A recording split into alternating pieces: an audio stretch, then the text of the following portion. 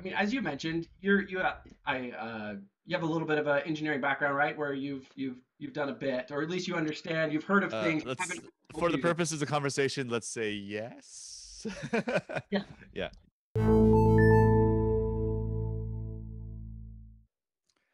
Hello, everyone. Welcome to Educative Sessions. My name is Lingo, and I am the community manager here with Educative.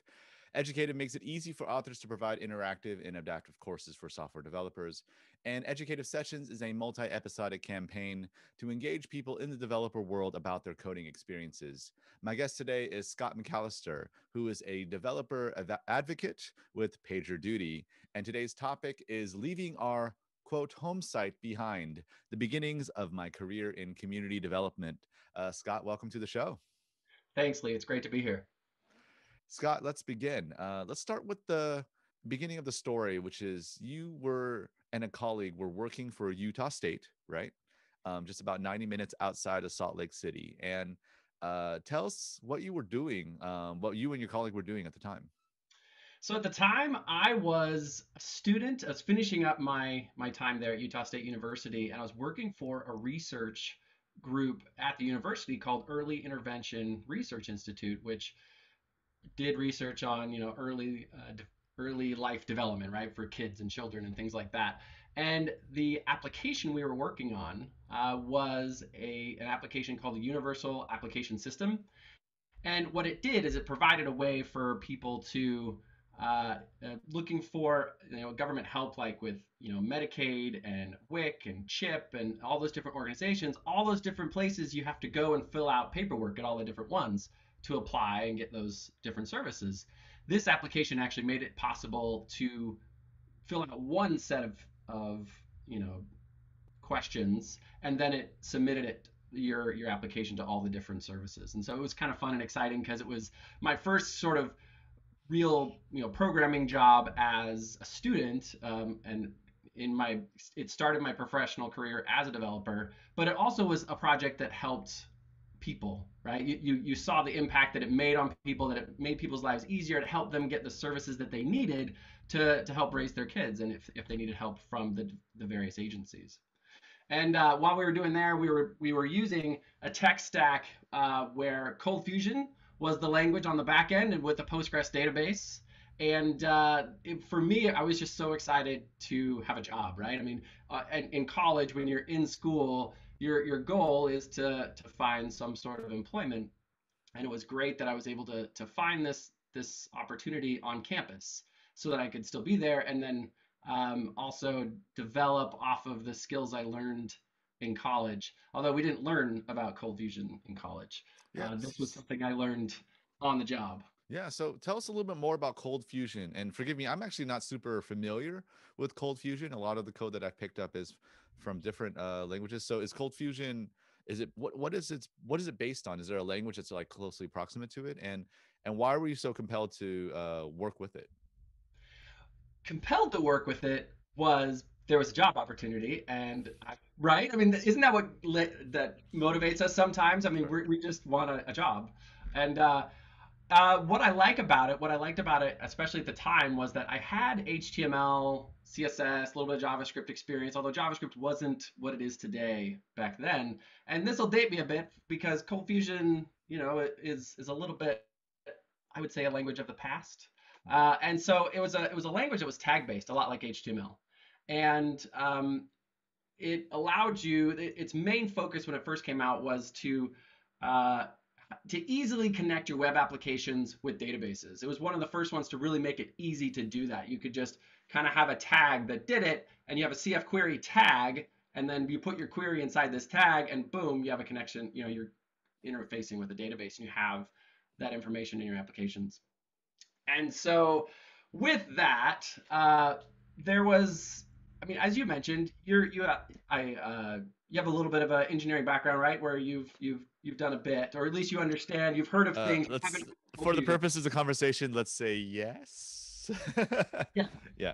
enough to know you know of the trends, you Hmm. know of the languages and the tech stacks that people are using, Right. and ColdFusion doesn't come up a lot, No, it doesn't. Yeah. especially today.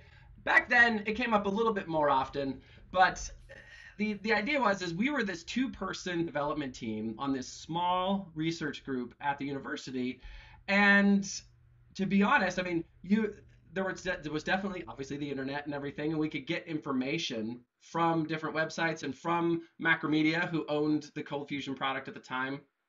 I could totally go off on a tangent talking about the intricacies of ColdFusion, but Hmm. just for the sake of this conversation, ColdFusion as a product is a server product that Macromedia owned at the time. Now Adobe does. The language is actually CFML, ColdFusion Markup Language. Hmm. I wanted to throw that out there because if anybody watching and listening to this had familiarity with ColdFusion, they would totally call me out on that. So I understand there's a difference between the server and the language. But anyway, side note. But we were just a small group of two people, and he was a really smart developer, the lead engineer on the project, and I learned a lot from him. And he pointed me to great resources. But at the time, I was also heavily involved while I was a student at Utah State University with online communities for soccer because I was huge, and I'm still huge into soccer. Really? And What's your I, team? oh geez, what league? um, Start us somewhere. We'll yeah, start. How about start MLS and like maybe one international team. okay, so MLS, I've been a nomad because I've moved around a lot as MLS has started. I was a kid in Kansas City in '96 when that came out, so Okay. I like the Wiz, but RSL was a big team. It's actually part of this story. So Real Salt Lake, Yep. um, the the team that was there in Salt Lake City before uh, MLS was a third division team known as the Utah Blitz, but they had a community, an online community that connected not only online, but we also got together at games, and we got together.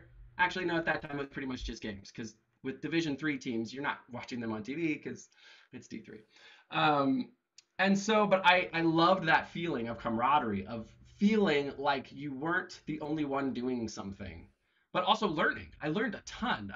There were people in that group that there was an English guy in that group that would, he'd share kind of what he knew about English soccer, and that's where I kind of learned a little bit about English soccer, which takes me into my English league team.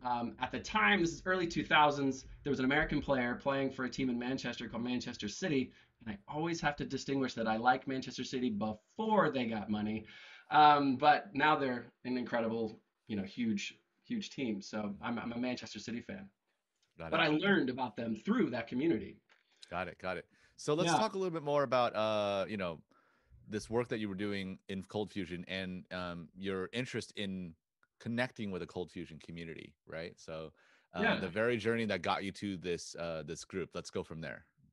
So I discovered that there's these things called user groups at the time. That's what we called them. And there was a Salt Lake Cold Fusion user group, and I thought that'd be really cool to go down to one of these meetings and like meet these people. And the lead engineer at the time that I was working with, his name was Chris Schofield. So Chris, if you're watching, thank you. He was super supportive. He heard this idea. I was like, there's this group down in Salt Lake, and Salt Lake's, as you mentioned, 90 miles away, so it's not a short trip. And I was like, I think we should go down and go see what they do, what they're talking about. I think at the time, the first meeting, I don't remember what the topic was, but we were like, hey, we should go listen about this topic that they're talking about. And so we wanted to get involved and go down and see, to the big city, right? And see what we would experience there. And Wonderful. so, yeah. So, you find this user group. You're really excited. You and your colleague, you've just gotten through an hour and a half drive. And what happened then? What was sort of like that awakening moment? Was it a great experience at first? At first? So yeah, honestly, walking in, everybody was super welcoming, supportive, just happy to see new people in the group. If I remember correctly, we had a dozen or so people there, maybe 2 dozen. I mean, it wasn't a tiny tiny group, but it wasn't super huge. Okay. And we sit down, and we're getting everybody settles down after mingling and getting pizza and whatever, and I remember we're sitting at least in the second row because there was a row of people in front of us, and the speaker gets up and is about to get into his talk, and he says, "So, just taking a quick scan of the audience. Who here is still using Homesite?" And me and my coworker go, we look around, and the guy in front of us turns around and goes, "Whoa." We're the only people in the whole room holding up our hands. The only ones. And we sat there looking at each other like, uh-oh, we're obviously not in the know. And in that meeting, we learned that everybody's using Eclipse and everybody was using this Eclipse plugin called CF Eclipse. But we wouldn't have known that had we not gone and mingled with the people, right? Talked with the other developers who were doing ColdFusion at the time. And so it's those things that I love about community. I love the talks. I love that people come and share talks and prepared messages, but it's that interaction with everyone that you learn just like how people are doing things, what has worked, what doesn't work. It was really a good, honestly, it was embarrassing in the moment, and obviously it's many years later and I still have never forgotten it, but it was super productive and helpful for me. Gotcha. I mean, how did from that moment though, was it just a quick moment? I mean, where people were giving you a hard time about it, or what was your experience with that community after that? And then, did you still stay in touch with that community? Absolutely. We became regulars. We went down every month. We drove, and our bosses actually, when they heard about what we were doing, they were super supportive of the fact that like, hey, yeah, you're cutting out a little early on a, 1 day a month, but it's to go down and actually learn stuff about how to become better engineers and what you're building with, and understanding your tools better. And so they were very, very supportive, and the people were great. It's like you have this community of people that you all have something in common, and that thing that you have in common, at least for like user groups in this case, was a particular tech stack that we were all building with. And so we could all commiserate on the good things, but also on the things that were weird about it, because every language has weird things, Mhm. And so it was great to do that. And the whole time, while I shouldn't say the whole time, but for a long time, we would go down. We would go down every month, and it wasn't until I discovered that we weren't the only group at Utah State University, just the university we were at in Logan, Utah, that actually used ColdFusion. I was poking around on the university website and realized the university website had ColdFusion going on in it. So there had to be other ColdFusion engineers somewhere in town. And so that's when I started getting these ideas of like, wait, I drive 90 miles every month to go visit with this group to get this sense of community. What if we like started one like here in Logan or in Cache Valley, which is what the area is called? And doing some research there, found out that not only was our group doing it, and there was a group on campus using ColdFusion, there was also a company in town that was using ColdFusion, and suddenly there's this mixture of a lot of different people coming together, understanding of like, wait, it's not just PHP that's going on. Back at the time, it was basically just everybody would talk about PHP, or Python or Ruby at the time, and so those were kind of the languages that all the different groups at the university would do when they're building web applications. And so we were able to build up this understanding with one another, but also share stories and share experiences, share projects we've been working on. And it was super, super helpful, I think, for all of us in our careers. Well, that's awesome. I mean, I can only imagine what that would have been like for you, to discover a community that was just kind of crawling out of the cave. I mean, like, I just want to be seen, and and and I know, probably that was the catalyst moment for you to discover that you could dive in not in just the coding side of things, but in the community building side of things. Scott, so you're now a developer advocate, and you can, I would love loosely define what that means for you, because everybody has a different definition. And Sure. also, for other people who want to get into community building, or more specifically, developer advocacy, like, what are some of the wisdoms or tokens of wisdoms that you'd like to share with them? Sure. Yeah, the story of becoming a developer advocate, that's a long story. I'll try to condense it a little Okay. bit. But essentially, at the time when I started the group in Logan, right, the Northern Utah ColdFusion user group. I didn't know anything about developer relations or developer advocacy at the time, but all I knew is I loved building up a group and bringing people together so that we could share knowledge. It wasn't until years later that I was working at my previous company. I was working at Smartsheet and heard we hired this director of developer relations, and he sat right across the desk, the cubicle wall from me. And I was like, Ted, what do you do? And he told me about what he did, and I thought, That's exactly what I want to do. He goes and the developer, he talked about developer advocates, developer relations. He does a little bit of coding, but he goes and talks to other developers. He shares what he knows and then learns what they know. And then, you do the whole community thing. And that's when I realized I could actually do community, build community, share knowledge, build up, an understanding with people and get paid for it. And so as a developer advocate, I feel that's what you do. As a developer advocate, I see developer advocates as teachers. I see us as people who share knowledge with people outside of our company, where we take the knowledge of our APIs and our platforms and we share it with developers outside the company. But then also we gather that information, we hear the feedback of those developers, and then take it internally to our company, to our product teams, to our engineering teams. And so as a developer advocate, I feel like I'm kind of that mediary, that person in between that shares knowledge outward, but also brings knowledge inward. And then by doing that, I think it helps build a community not only of developers outside of your product, but it helps them feel connected to the engineers inside of your company, because and then vice versa, because now you have this conversation that's going on of, oh, we should design our APIs like this because it helps this product. It helps our product work better with infrastructure as code tools like Terraform or something like that, because that's what our engineers are doing. This is what our engineers are doing. And so sharing those stories back and forth is the vital role of a developer advocate. So that probably wasn't a short explanation of my role as a developer advocate. But And what was your second question? I forgot.